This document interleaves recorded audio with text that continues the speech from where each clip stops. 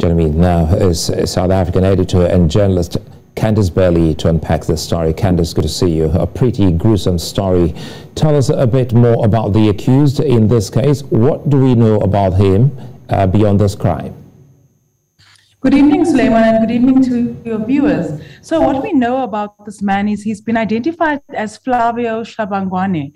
He's a 26-year-old man. He's an actuarial scientist. He works at an insurance and financial services firm in South Africa, quite a large and established firm. He's a graduate of the University of Witwatersrand.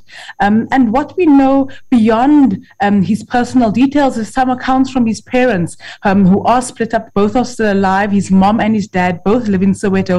And his mom has been said that he's an introvert, he's an A student. She can't believe that he's been accused of this murder. His father has spoken of a very difficult relationship that they've had in recent weeks. But generally, he's a quiet person. Doesn't seem like a likely candidate for this type of action.